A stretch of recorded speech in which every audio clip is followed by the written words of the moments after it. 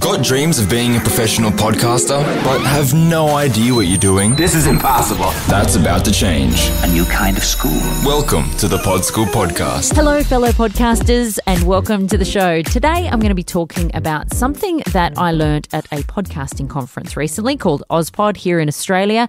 It was in a presentation by a guy called Adam Jaffrey from Wavelength Creative. They're a podcast agency for brands.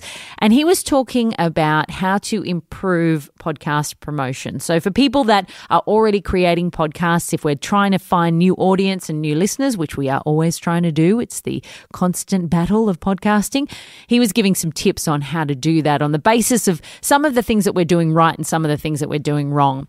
The research that he brought up, which was also brought up earlier in the day by James Cridland of Pod News, was that 91% of Australians have heard of a podcast.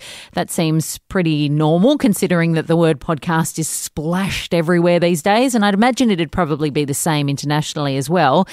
But there was a huge gap between the number of people that had heard of a podcast, over 90%, and the number of people who had actually listened to a podcast in the last month. It was around 33%. I've seen some studies that have actually put it at lower, around the 23% mark.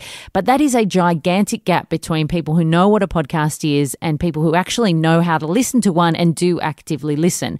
And really, some of the challenge for you as a podcaster and people who create podcasts professionally is how do you get access to those people in the middle, that big chunk of people who obviously have heard the word podcast but have no idea how to get it into their ears. And so a lot of his presentation was around how to do that. And there was one really big takeaway that I wanted to share with you because I thought it was really interesting, very, very simple, and something that can make a big difference, I think, when you're trying to educate new people.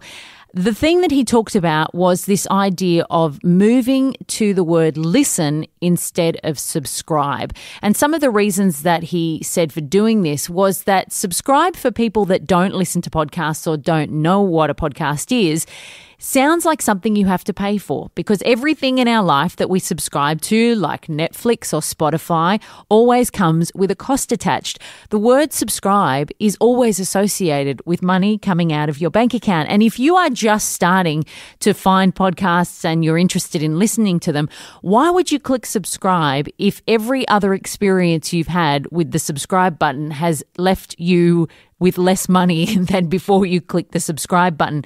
So actually encouraging people to listen, which is really what we're trying to do when we're asking people to subscribe. We're asking them to try and listen on a more regular basis.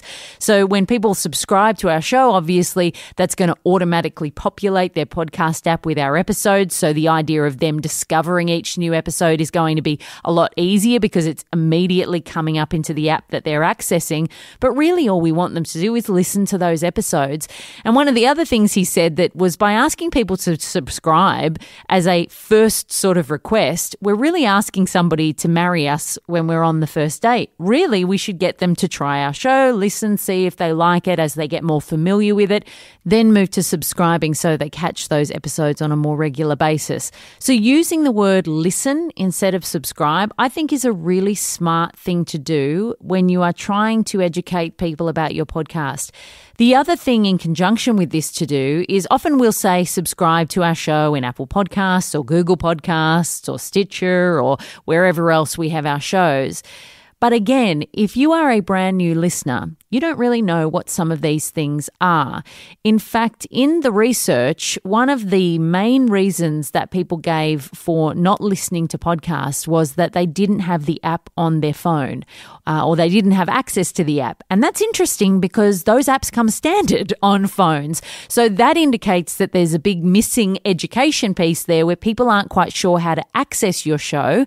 So if we're encouraging people to subscribe by saying subscribe in Apple Podcasts and they don't even know that they've got that app on their phone, how are they ever going to find it?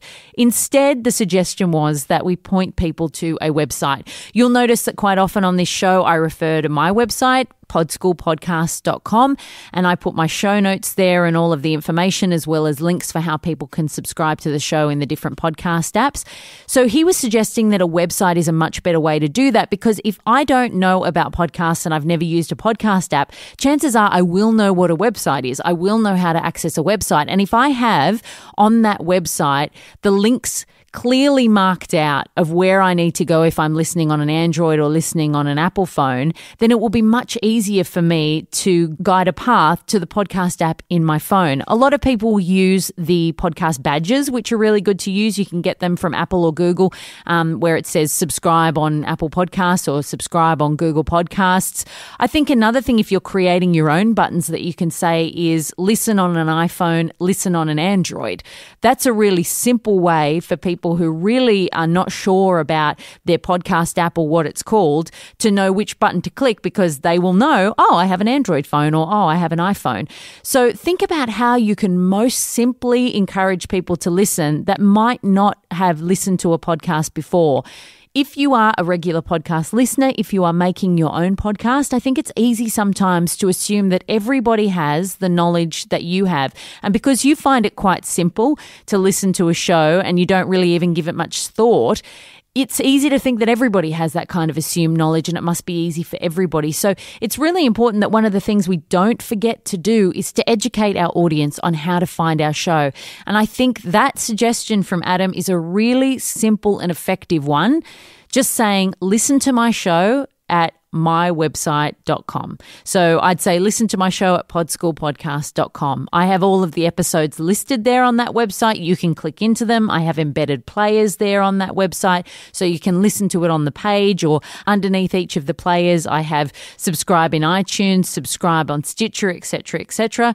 So just make that path to accessing your show a little bit easier and move away from the word subscribe. I think it makes a lot of sense. When I heard it, I was thinking, why have I not thought about that? That's right. We always associate subscribing to things with money. So if you're trying to remove barriers to entry for new people coming to your podcast, probably using language that doesn't scare the crap out of them because they think they're going to have to part with their hard-earned is a good start. So some great advice from Adam there, saying to your audience, listen to my show, pointing them to a website for your show and helping them find your podcast in case they haven't really found a podcast before. Of course, for the people who listen to your show who know all about podcasting and how to download and subscribe and do all of that stuff, they can go into their app and find those things. So saying your website isn't going to be a problem for them at all because they'll already know how to find it. But really, we want to access that audience that don't know and haven't had experience with podcasts before to try and encourage them to listen and make it really easy